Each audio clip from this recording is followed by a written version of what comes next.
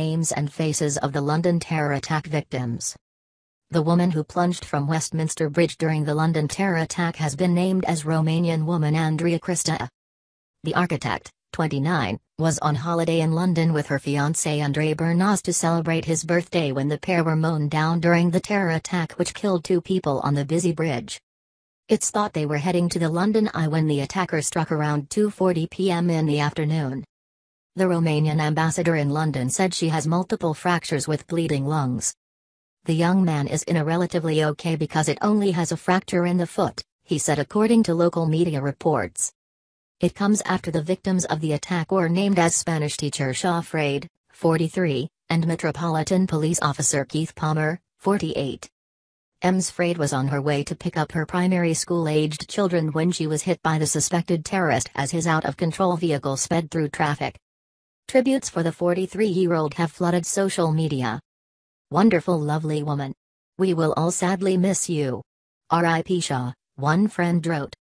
Another tribute said there is a new angel in the sky, one amazing, extraordinary angel, going to miss you. R.I.P. lovely and wonderful Shaw. MPs and fellow policemen paid tribute to P.C. Palmer on Thursday with a minute's silence. MP James cleverly requested he received a posthumous award for bravery in an emotional parliamentary speech. A man in his 50s and the attacker also died. UK Prime Minister Theresa May said those injured include 12 Britons, 3 French children, 2 Romanians, 4 South Koreans, 1 German, 1 Polish person, 1 Irish, 1 Chinese, 1 Italian, 1 American and 2 Greeks. "This is an attack on free people everywhere," she said. The injured also include 3 police officers returning from an event in Parliament to recognise their bravery. German woman Trishnice Beer, who was living in South Australia, is also among the victims injured in the London attacks. AP reports the Australian permanent resident was injured and taken to hospital after her foot was run over as chaotic scenes unfolded in central London.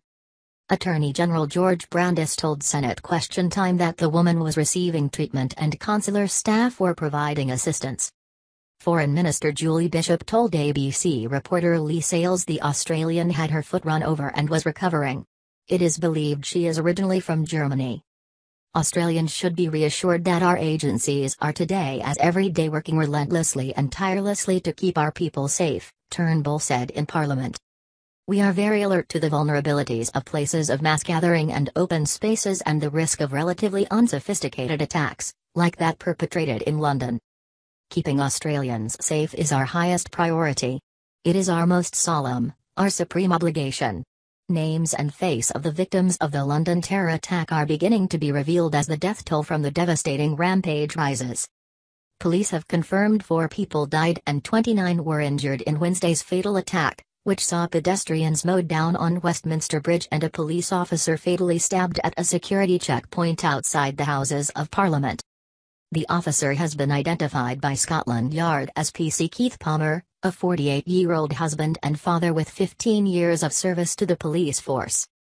Metropolitan Police Counter-Terror Commissioner Mark Rowley said Mr. Palmer was a member of the Parliamentary and Diplomatic Protection Command.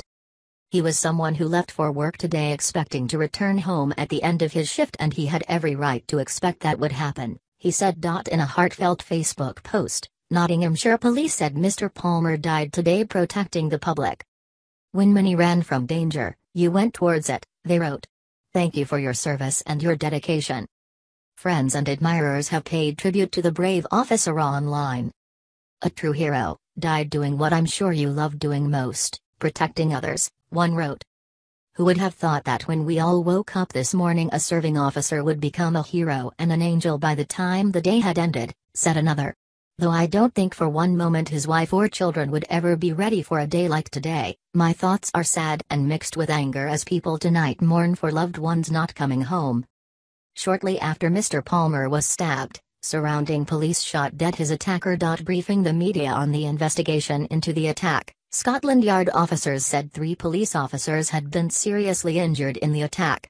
It remains unclear whether any were caught up in gunfire as officers moved to stop the attacker. French prosecutors have launched their own investigation over the attack in which 3 French school children were injured. The teenagers were hurt when the attacker plowed through pedestrians on Westminster Bridge. The students were from a private high school in Concarneau in northwestern France, local media has reported. At least 2 are said to be critical. Witnesses told Le Telegram newspaper one of the students has been collected by the speeding vehicle and was at one stage on the car bonnet. Family members of the students are being transported to London to be with them. Reuters photographer Toby Melville recalled the moment he heard a man hit the pavement below Westminster Bridge after the car plowed through the bridge.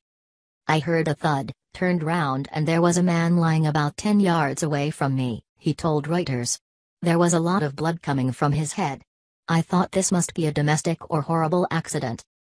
Mr. Melville had been taking photographs around Parliament while on assignment covering Britain's exit from the European Union.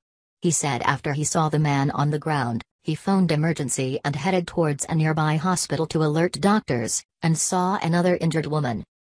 "At which point I thought this looks like it's more than someone's fallen over the wall," he said. Mr. Melville said a dozen or so people appeared to be unconscious on and around the bridge.